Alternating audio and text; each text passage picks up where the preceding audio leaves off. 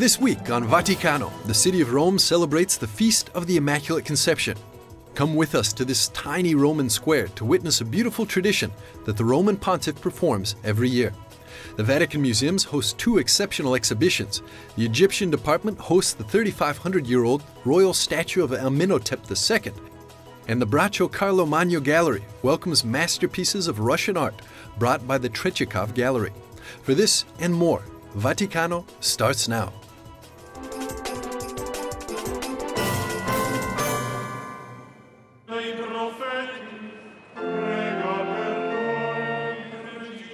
Following a tradition established by his predecessors on the Feast of the Immaculate Conception, Pope Francis crossed town to get to a little Roman square just off the Spanish Steps to offer a wreath of flowers to a statue of the Virgin Mary. Standing beneath the column of the Immaculate Conception, the Holy Father entrusted all priests, religious and Catholic families from the Diocese of Rome to Our Lady. Figli e Spirito Santo. Every year on December 8th, the city of Rome's firefighters are in charge of placing a wreath over the right arm of the statue of the Virgin. The feast was officially established by the Vatican in 1854, when Pope Pius IX confirmed the dogma of the Immaculate Conception. According to this teaching, all humans are born with original sin, but Mary was immaculate from the moment of her conception because God chose her and prepared her to become the mother of Jesus, the Mother of God. In Italy, the Feast of the Immaculate Conception is also a national holiday. After honoring the statue, the Holy Father visited the headquarters of the Roman newspaper Il Messaggero that celebrated its 140th anniversary this year. Addressing the employees, the Pope confessed that Il Messaggero is the only newspaper he reads, even though many people have apparently advised him not to. After imparting his blessing, Pope Francis was given a plaque showcasing a front-page interview he gave the paper in 2014.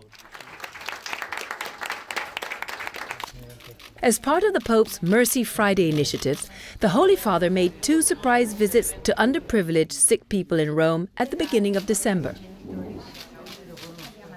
Casa Amica is a home for people with chronic illnesses who need ongoing medical care.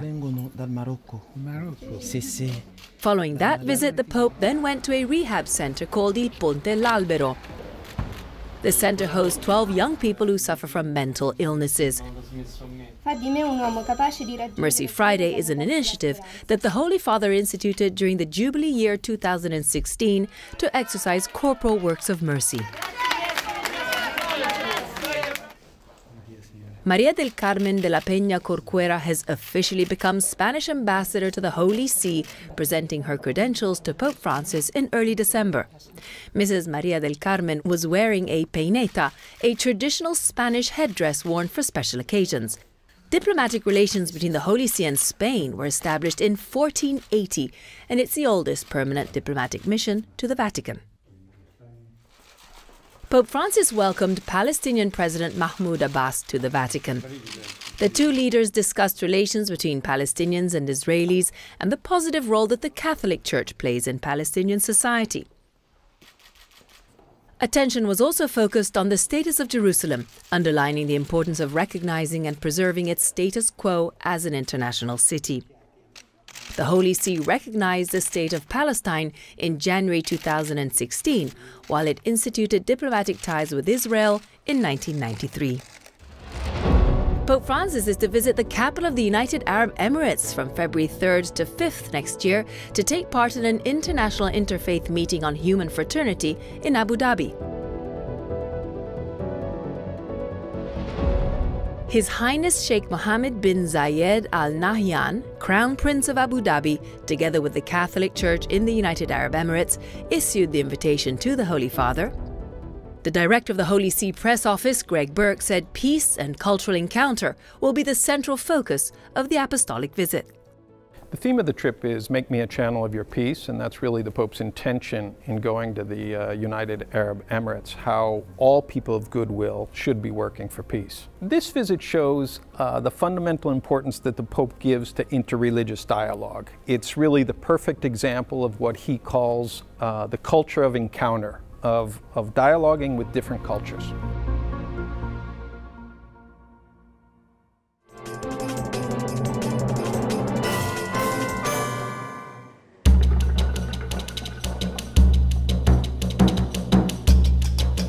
The royal Egyptian statue of Amenhotep II arrives at the Vatican Museums for the first time, having left its permanent home in Turin.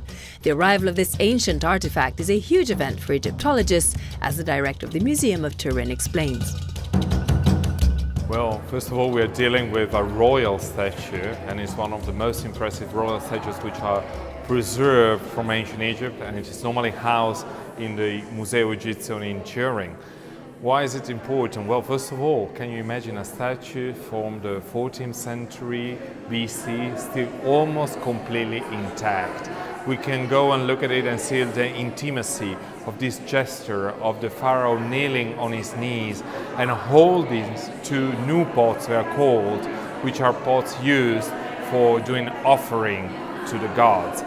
Alessia Menta, curator of the Vatican Museum's Egyptian department, tells us the presence of the statue completes its collection.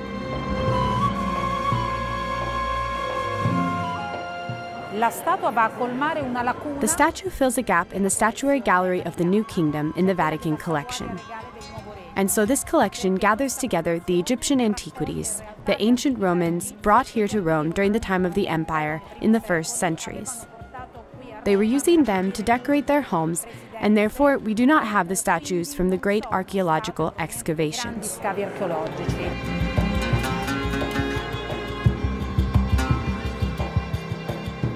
Why do the Vatican Museums pay so much attention to preserving ancient pagan artifacts?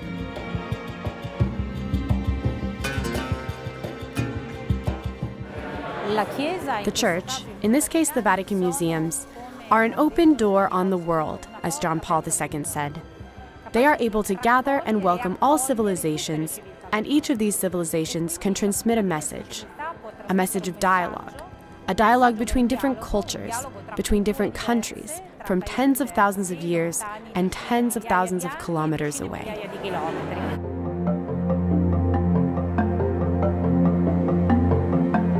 Museums are not only about preserving material culture, but museums are about doing research. So the fact that the statue is here, and a very important statue in our collections is here, stresses how important the cooperation between our institution is, makes it visible for the public to understand that we are in dialogue, that we work together, that we do research together in order to better understand our collections, and so makes the public realize that these two institutions work together. The royal Egyptian statue of Amenhotep II will stay within the Vatican walls until June the 30th of next year.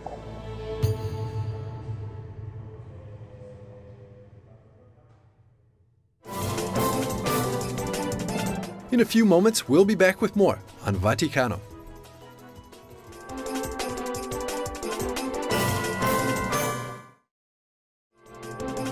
More on Vaticano begins now.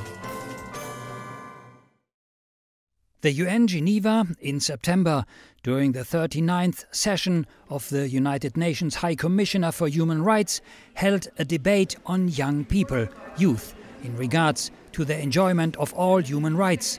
The Holy See expressed their concern that this generation is living in an environment of instability. This generation is vulnerable to becoming isolated and to lose their sense of belonging to a family, to a homeland, to a culture, to a faith. We spoke with a Catholic youth leader. She emphasized the different age groups and that she believes the most vulnerable is the so-called Generation Z, those born in the mid-1990s to mid-2000s. So in this age group, we have what we call toddlers on technology. So from an early age, they're using it to mold their lives and to sculpt it in ways that none of the other generations have experienced. So they're kind of finding their way in life by using these technologies. And so for them, what this looks like is they're on their smartphones about 15 hours a day. Each week, it's about 36 hours in front of screens. They get 3,000 texts a month. They're the always-on generation. And they've actually been able to create an entirely new model, which instead of needing to adapt to something that we have preset, they're building and they're adapting and changing. The world economy is not able to create enough quality jobs for young people. Let's talk about the job, what it does, the company that gives them the job, the impact of the jobs. Is that also taken into consideration, that their work has an impact some sort of in society? Absolutely, yes. So this age group also, they think that about, I think it's over 80% want to have an impact in our world, which is up from 39% or so of millennials. So even one generation difference, there's this huge jump in wanting to have an impact in the world. BC said that the building of psychological, social, emotional, practical and physical skills and the sharing of values must be essential ingredients of any education. Right, yeah. So I think here is an opportunity to bring in apologetics, to teach about, Thomas Aquinas and his whole causality, rather than looking into the science side and speaking about the, where the scientific evidence lies. Well, it was a Catholic priest that actually introduced the Big Bang Theory. So I think people forget that science and faith kind of go hand in hand. So that's really an opportunity for us to say, well, look, this is our opinion. Here's how you can respond to some of these big questions. And that makes it easier for us. If it really is a question of science for some of these young people, then we have an answer for that. If it's defending their faith or looking for how we respond and react to certain issues, then that's an apologetics question that we can delve into those issues as well. So, in order to boost young people's interest in the church and give them a sense of belonging, how should we invite them? Since technology has become such a big part of their life, that maybe the invitation is, can you make a video? Can you explore the wonder and awe, and let's go outside and let's make a video about that? Are you a blogger? Can we write something in the church bulletin? So I think the end is that question of invitation and bringing them in and showing them that this is where you'll find your true belonging, as a child of God, and being able to spread your wings within your faith and to share whichever gifts God has given you. For an inclusive future, we need to consider them as valuable resources rather than a liability. According to the Holy See, it is imperative that future generations inherit a natural environment unspoiled by human greed and devastation, and it's essential that they are not to be robbed of hope and of the chance to employ their idealism and talents in shaping the future of their country, and indeed our entire human family.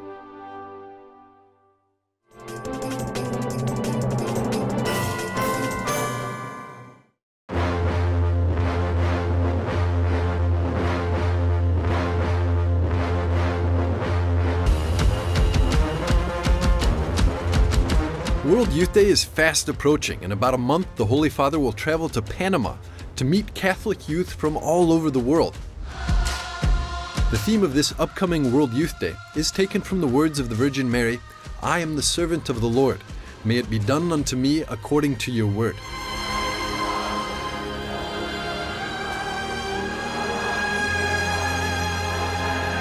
Archbishop Jose Domingo Mendieta of Panama City explained the events would be focused on three main themes.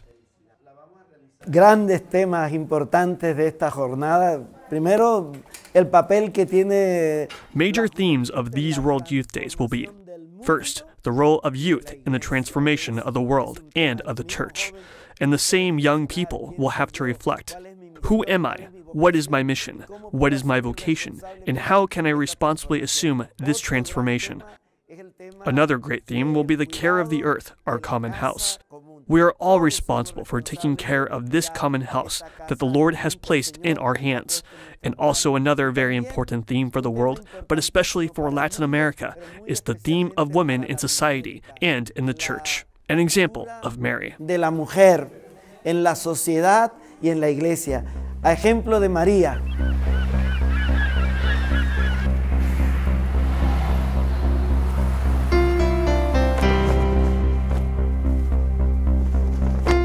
Nos hemos puesto en camino hacia la próxima meta, que será Dios mediante Panamá en el 19. In his recent video message to young people, Pope Francis invited young people to follow the example of Mary and accept God's plan in their lives. Que este itinerario. All the latest updates, including the Pope's message, are available on the official website panama2019.pa.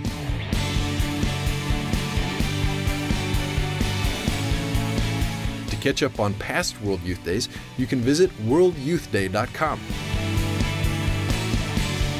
WorldYouthDay.com was developed by Steve Karakis, a frequent World Youth Day pilgrim.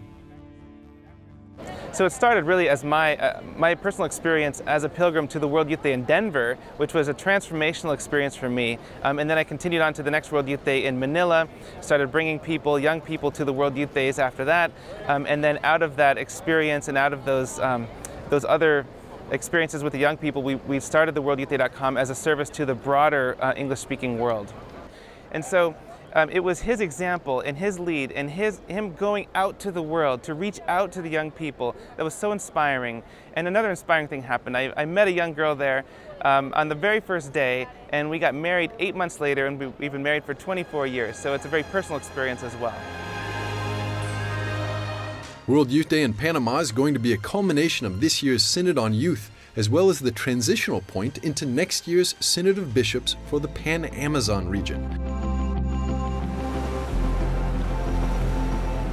A week before the official program in Panama, the Indigenous World Youth Day will be held from January the 17th to the 21st. At the end of the meeting in Soloya, the young Indigenous participants will continue their pilgrimage to Panama City to join young people from all over the world. I would like everybody to join Panama.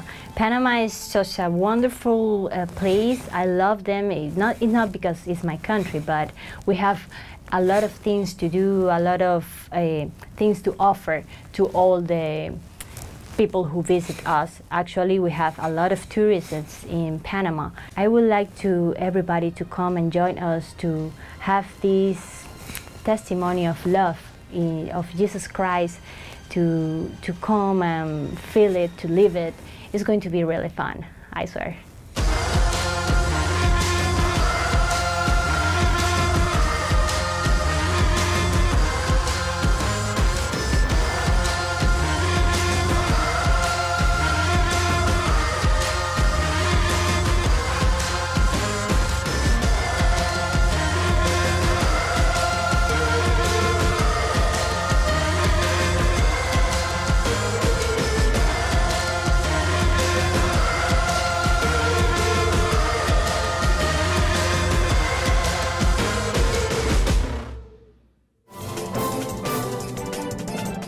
Stick around for more on Vaticano.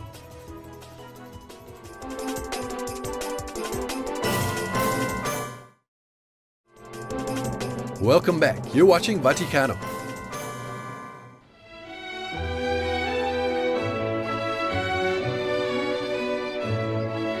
"54 masterpieces of Russian art traveled for the first time from Moscow's Tretyakov Gallery to Rome.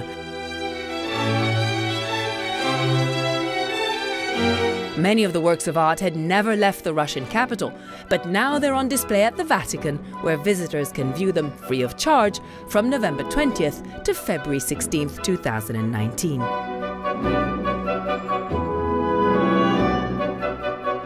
One of the first to walk through the Braccio di Carlo Magno gallery was Pope Francis himself, not long after the Vatican Museums inaugurated the exceptional exhibition.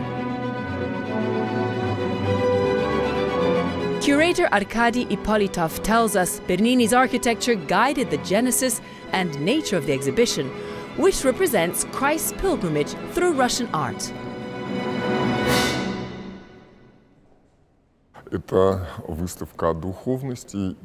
This exhibition is about the spirituality of God and man, and the relationship between these two concepts, God the man and man the God, concepts that are very important in Russia.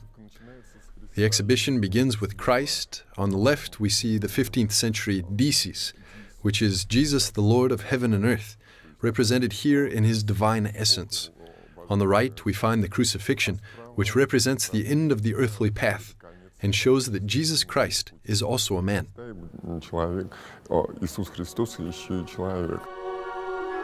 The icons were painted specifically for the liturgy to help the faithful contemplate the mystery of God. The image of the icon is static, pure and uncluttered. There are no movements, just straight lines. They point up to the tender expression of love between God the Son, who at the same time is Father, and His Blessed Mother, who is also His daughter. The silence of John the Theologian invites us to contemplate the ineffable mystery of how God the Creator decided to become a creation.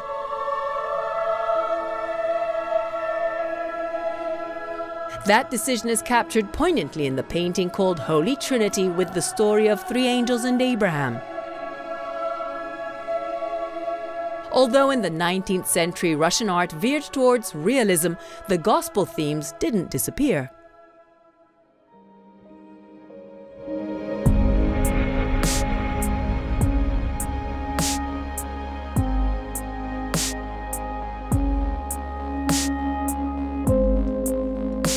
In Life is Everywhere, Nikolai Yaroshenko represents a human drama showing imprisoned people being transported in train carriages.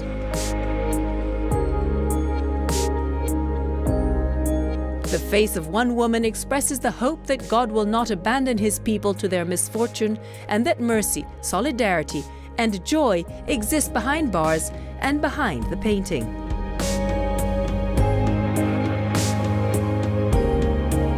Vasily Perov similarly communicates with visitors through his Troika painting. In it he asks, can you tolerate the misery of a child and still be a good Christian? The children's faces are atypical. They shine through with divine grace granted by another Trinity, the Father, Son, and Holy Spirit. Even during the years of atheistic rule in Russia, there was a link with the Gospel. The Petrograd Madonna by Kuzma Petrov-Vodkin and the Black Square by Kazimir Malevich were inspired in some way by the icons. Конец это не обозначает, и Малевич не висит в конце все-таки висит икона. Malevich does not mark the end of the exhibition, and it's not the last painting. The icon in Thee Rejoiceth is about Russian synodality. It's the icon linked to paradise that wraps up the display. But Malevich's square is directly connected to iconography. It's located near the Apocalypse icon. And when Malevich himself first exhibited it, he placed the black square in the red corner as a replacement for the icon. That was his way of showing the importance of the battle with God, in the search for God.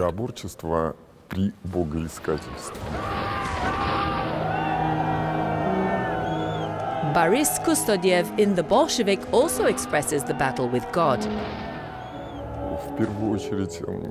There is something from Christ in Bolshevik because it's an image of the Antichrist.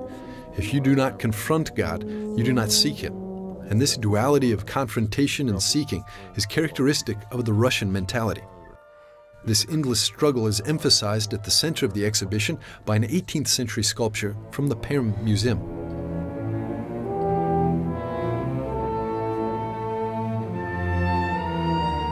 Christ in a Cell is the only sculpture amid the many icons and paintings. It combines the humanity of Christ with His spiritual nature and becomes a tridimensional icon resembling man, the image and the likeness of God.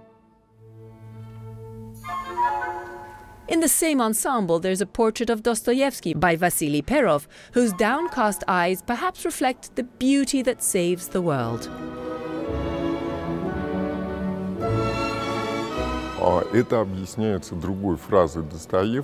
This phrase can be explained by another phrase of Dostoevsky's, also referring to the fact that the most beautiful human face in the world is the face of Jesus Christ. It's why Dostoevsky is placed in that corner, near the 18th century Christ in a Cell, Kramskoy's Christ in the Wilderness, and the icon of the Holy Mandelion. When he said that beauty would save the world, Dostoevsky meant precisely the beauty of Christ. He didn't speak of beauty in the ancient pagan sense of beauty, but in the Christian sense. And accordingly, his phrase that the face of God is the most beautiful thing in the world explains a lot about him.